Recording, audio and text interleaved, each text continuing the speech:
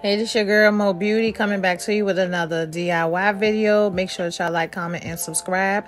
Today's video I'm going to be making the hibiscus and matcha shampoo.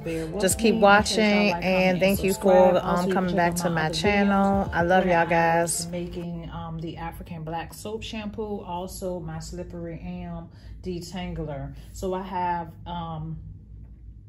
all of the things that I'm going to put into my shampoo. I did a formulation with aloe vera juice, distilled water.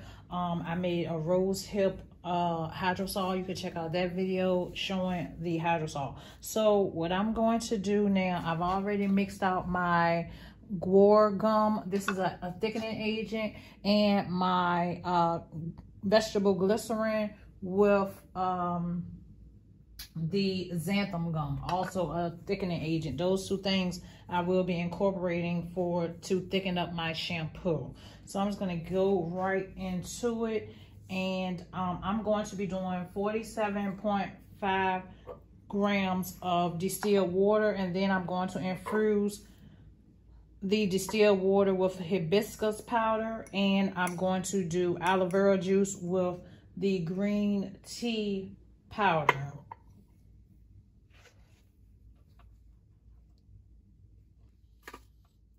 Okay, here's the green tea powder, and here's my hibiscus dried flower powder. So, and this is going to be on my website. Also, you can purchase this. Going to be in New York. I have to ship all this stuff to New York. My stuff is going to be showcased in New York in August, so I have to make like 50 products. So I'm going to do like probably 5 of the hibiscus shampoo, conditioners, shampoos, and then 5 of the deep conditioners, because I've already made that. That's pretty easy. So I do like a hibiscus collection. So I'm not gonna keep rambling on. I'm just gonna get into it. So I have my distilled water. You always want to use distilled water, I think. So that's like about 106. Okay, that's a good amount. And I have my heater, my pot. Okay, so I have that. So what I'm going to do is just add just a little bit, and I probably just use probably a tad. I have these when I used to make my lip glosses. You can get these from Amazon, the little small little. So I said I do about 2 teaspoons, but I'm just gonna just put some in and just go like that. So a tad looks like that might be enough. So I'm just going to go in with the tad, and I have my stir. I'm going to stir it up, and I'm just going to place it right here on juice and distilled water for the moisturizing agent. You know that aloe vera juice is very moisturizing. So, okay, I have my hibiscus. I'm only just going to do the one for right now. And I'm pretty much testing out to see how this recipe is going to work. So we have 44. Let me see.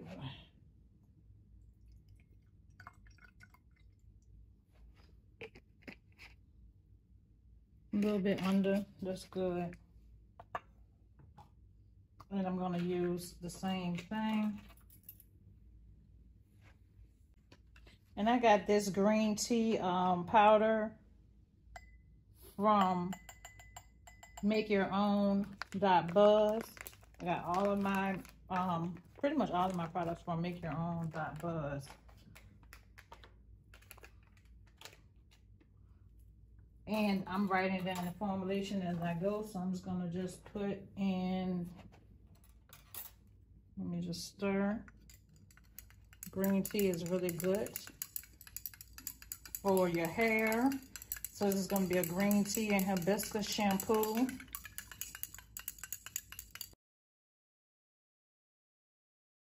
So now, because it's like 3 phases. When you're doing formulations, it's like 3 phases that you want. And what I did when I did my guar gum, I put honey quat, which is like a natural honey. I put a couple of drops of that in there as well. And of course my vegetable, glycerin, which is a humectant. So those 2 things are gonna leave your hair moisturized when you are washing your hair. It's not gonna be dry. So this is kind of like a moisturizing shampoo. So the next thing I'm going to do, I have that working on my surfactants, okay? So a surfactant is the cleaning agents. So I have cocoa glucoside and I have deco glucoside. So cocoa glucoside is a little bit less harsh. I got that at first, but then I was like, okay, I'll do deco too.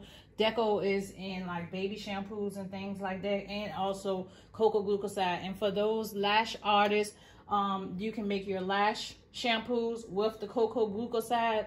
That's what I'm going to be using with the distilled water to make my lash baths, instead of using that other ones that you could just buy. You could just buy that and just make it on your own or whatever. So I'm doing half and half, 75, so I'm gonna do like 30. I have these, I could use these small ones and then mix everything in.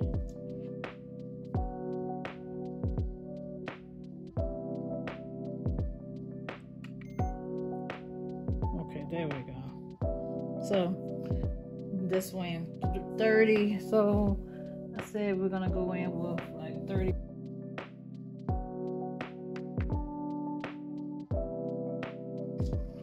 And we see our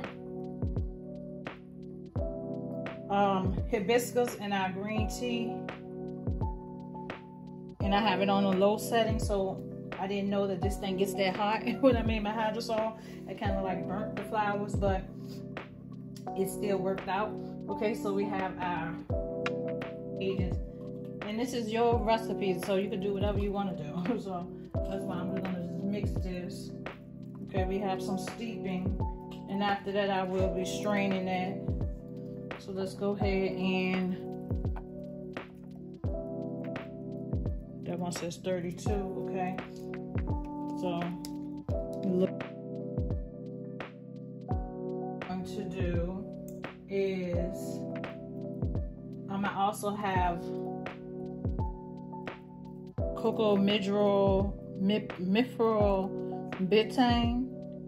It's used in body washes and everything like that. It's also a surfactant, and I'll put the information because I know all this stuff is like foreign to a lot of people. I had to do a lot of research to figure it out. Okay, so we have 102. Let me just,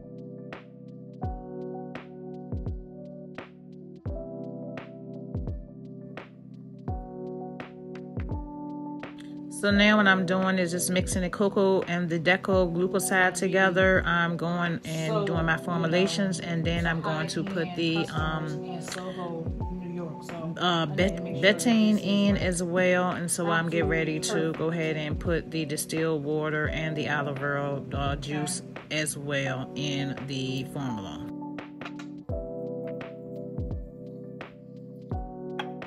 Go in right here so I can do my,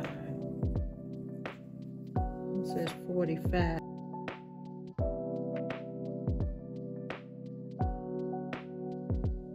Okay, so I'm done with everything. Here's my strainer.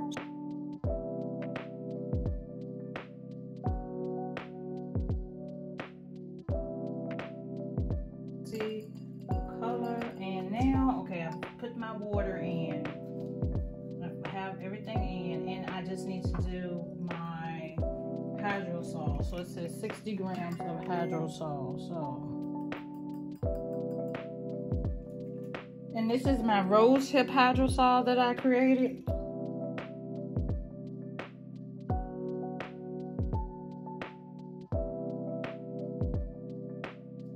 Okay, together.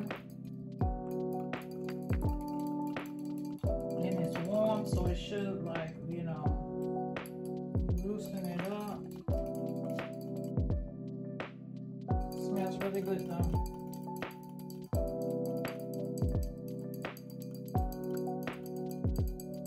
And then after that, we're going to be putting our silk protein in, because with shampoos you don't want to put a whole lot because it's going to wash it out anyway. But I'm going to check my pH, which I have my pH meter.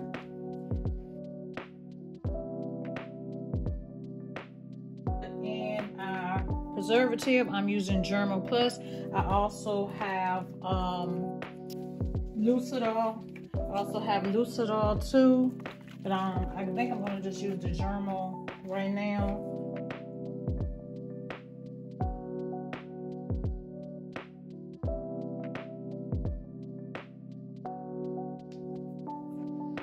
Okay, so I have my preservative in.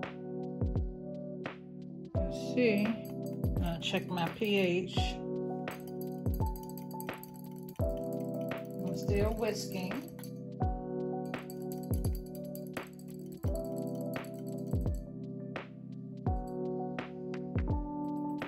Smells like shampoo. So now I have my pH reader. I'm going to go ahead and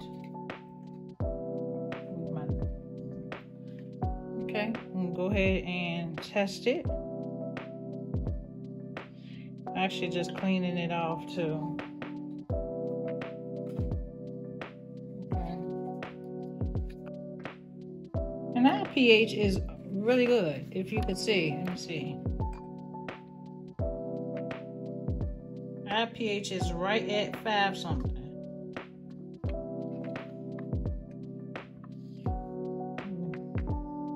So we don't even need any citric acid or anything in here. So this is perfect because it looks like it balanced out. Look at our pH. You want your pH to be around 550, 5 to 550, which is your natural pH of your skin. So we're right on the money. We don't even need any citric acid in this. Okay, so we good to go. So the next thing that I want to do is put in my xanthan gum and glycerin. So this is the xanthan gum and glycerin. What I'm going to do is use my little spatula, and you can get xanthan gum. I got mine from, just regular xanthan gum, but it's, organic from the grocery store for real. But the people cook with is a thickening agent. And you only want just a little bit. You don't want too much, because if you put too much, it's going to really make it too thick. And I got these bowls from the Dollar Tree. So I'm just, disposable bowls that you can use to measure out your stuff. Just a little tip.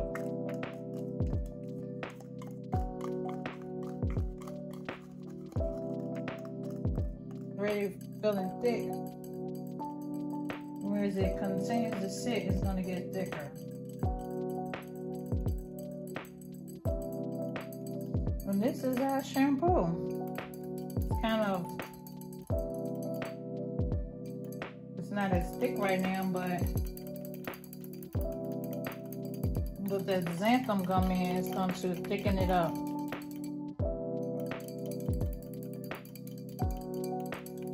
Give it about 24 hours for the xanthan gum to fully thicken up your shampoo. I did add like a little bit more in there. So like I said, about 1.5 grams. No more than 1.5 grams, or it's going to be too thick.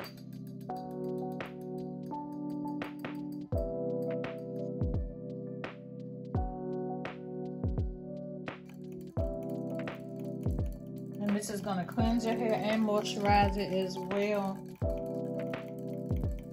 as hydrate your hair because of the green tea and hibiscus.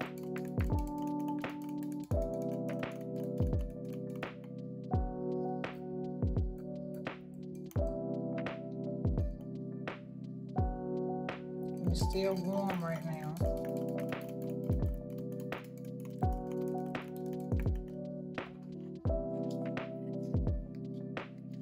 I'm gonna add a little bit of essential oils just because peppermint is good for your hair, stimulation, the growth and the follicles. Put a couple of drops. And I'm gonna put some tea tree, which we know tea tree is really good for your hair as well.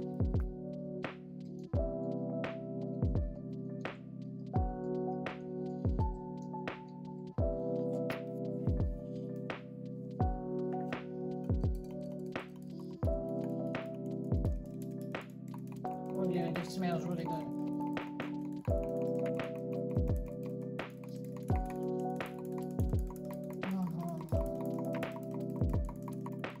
And that's gonna be it for that.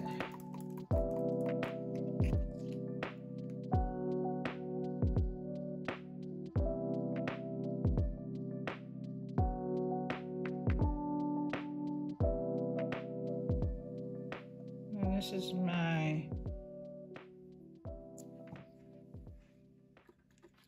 this is my shampoo.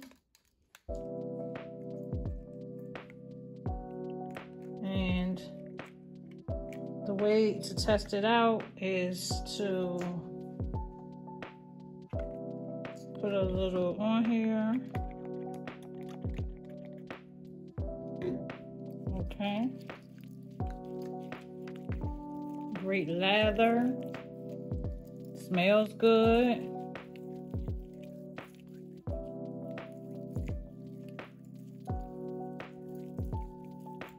Oh yes. So we know that this is gonna clean. So make sure that y'all like, comment, and subscribe to my channel. I hope that y'all enjoyed this video of my endeavors on making my own shampoo. This is the hibiscus and green tea shampoo. Make sure that y'all remember always to keep God first. Love y'all.